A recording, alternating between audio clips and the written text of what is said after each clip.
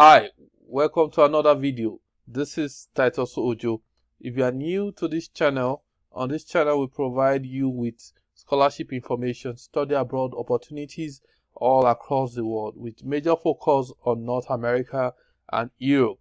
In this particular video, we'll be bringing to you a scholarship in Europe. The scholarship provides tuitions and provides stipends.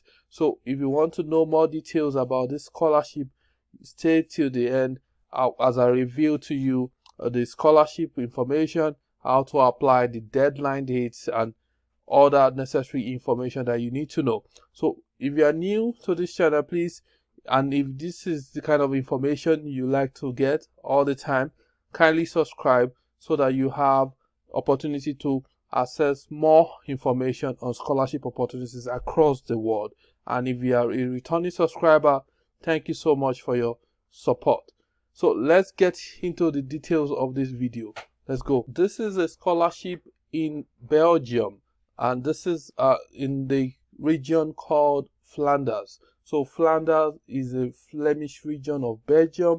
It's a Dutch-speaking area in the northern Belgium, and it's one of the 3 regions in Belgium. So this is a particular region giving opportunity for international students to come and study in Belgium.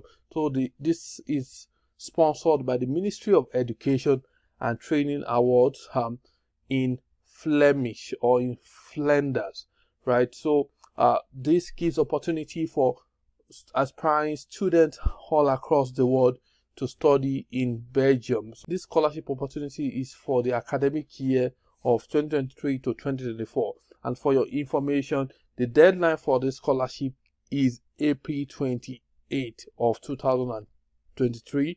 So let's get into more details about how to apply, eligibility criteria, the payment for scholarship, what it covers, and other details that you need to know for this scholarship. So this is sponsored by the Ministry of Education, and it's for master's degree in specific. So this is for master's degree, and the scholarship is called the Mastermind Scholarship. So the master's degree could be for 1 year or it could be for 2 years. So the grant is for 9,600 euros plus tuition waiver. So it covers your tuition for academic year and also gives a grant of 9,600 euros. So mastermind scholarships holder only pay administrative enrollment fees. That's the only thing that you have to pay if you are given this scholarship. So the grant is in installment, and it covers accommodations, costs, insurance, and living expenses. So that's for the grant, and the other side of things is the tuition. So those are the necessary information about what it covers. So let's go into the participating institution. So there are some participating institutions that you need to know, because first of all you have to apply to those participating institutions, then for you to be eligible for the scholarship. So let's check out the participating institutions. Participating institutions are here. They are the universities, and also there are other universities at the University of Applied Sciences and Art. So you can check out some of their information in terms of also their deadline for applications, right? So you need to be conversant with when these institutions will be receiving, or their deadline for accepting applications for master's degree or for any program at their institution. So most of them are still like March, end of March, and some are in April. So you still have some time to apply for this scholarship. So the ones that are still they have their deadlines in March are still a good one to apply to, such as the Ghent University. Deadline for application is March 31st, 2023. They have the Asset University, which is March 15, 2023. For the universities of Applied Sciences and Art, there are a lot of them are in March. AP University of Applied Sciences and Art, that's March 1st, which is about a week now from at the recording of this video. So there are other ones that their deadline is March 17, March 28. That's Ogent University of Applied Sciences and Art, and then the KDG University of Applied Sciences and Art. That's March 30th. So look at the deadline, look at the participating university, so and look at their programs, if they have the program that you are interested in, so that you know which school or which institution you're going to be applying to. So let's go to the eligibility criteria for this scholarships. So on this page they have the eligibility criteria, so check out if you are eligible. So you must go through their criteria to be able to be sure that you can apply to this scholarship. So the first one says applicants applies to take up a master's degree program at Flemish higher education institution. The applicant should have a high standard of academic performance and all potential, right? So for instance, they have a grade point of 3.5 out of 4. So you have to kind of check with the calculator. They have the link there. Check out if you meet that criteria, because some international students probably have up to 5 grade points in terms of scale. So check out the equivalency of yours to 3.5 out of 4% that they have. So the next one is student has a good knowledge of English language. So definitely that means that the language of communication will be in English. That's a plus for most of international students. So you must have an overall score of 7 points on your IELTS test, a minimum total score of 94 in your TOEFL, also AC1 level of Common European Framework of Reference. So majorly it's just test of English language. Whichever one you have, just be sure that you meet the minimum requirement. So students who apply for a master's program at the School of Arts must have at least. So the first one is for the university, whereas this particular one is the University of Applied Sciences and Arts. So an overall band score of 6.5, which is kind of lower than the first one of 7. And then check out TOEFL, the minimum score required for TOEFL, and also other test of English. So the next criteria is that the host institution must also perform academic check of the student's file. So the school you are applying to will also check your academic records. The student has to be accepted by the host institution in order to receive application. So like I mentioned earlier, the very first step is applying to participating university. You are only eligible to get the scholarship once the institution accepts you, right? Once they give you a letter of offer. So the next one is applicant can be nominated by only one Flemish higher education institution. If the applicant is pre-selected by more than one higher education institution, he or she choose one. So what this means is, if you apply to many schools, for you to increase your chances of being selected, and if you are eventually selected by more than one institution, it means that you have to go with one of them, because you can't go with more than one. So you have to decline other offers and select one of them. So that is the requirement here. All nationality except for Russians can apply. So if you are not from Russia, you can apply for these scholarships. Students who are already enrolled in the Flemish higher education institutions cannot apply. So that is clear. If you are currently enrolled in Flemish higher education institution, you cannot apply. So it's just for the new intake.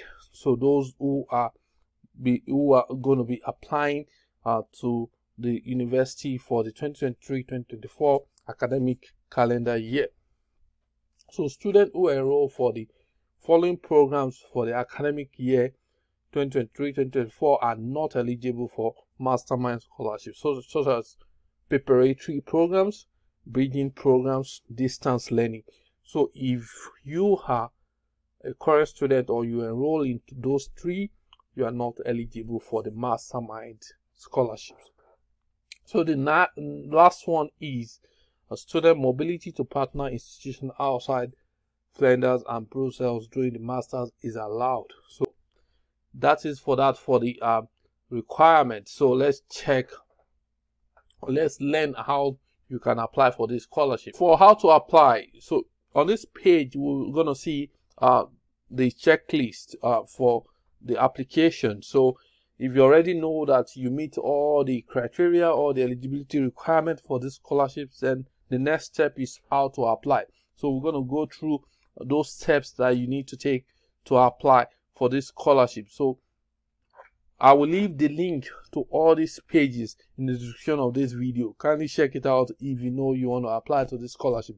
The first one is check if you are eligible and if Flemish institution of your choice participate in the mastermind program. So we've gone through those eligibility and then we've gone through those participating institutions. So once you know that you have gotten a school that has the program of your choice, and then you've checked all the eligibility requirements and you meet all of them, so the next thing is, let's check step 2. Submit your application to the host institution.